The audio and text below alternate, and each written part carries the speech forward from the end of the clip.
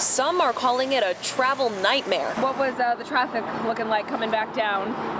About as horrible as it was driving up. While others say it could be worse. The way home is a lot easier. Everyone's moving.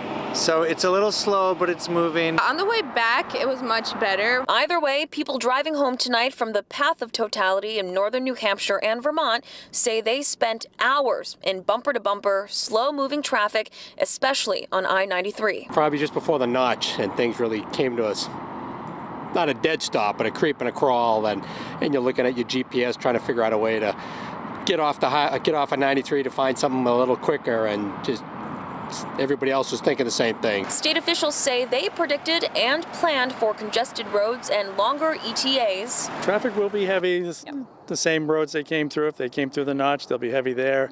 And down through Hooksett, it'll be heavy there as well. And tonight, those traveling south say they experienced just that, not only heading home, but also on the way up north, while some say they didn't get as far as they'd hoped. We left 9:30 and we couldn't even make it to Lancaster. Still, people visiting from out of state say they made the most of this historic day. It's all good. It was an adventure, and that's what we told ourselves. No matter what happens today, there were so many unknowns, we would enjoy it.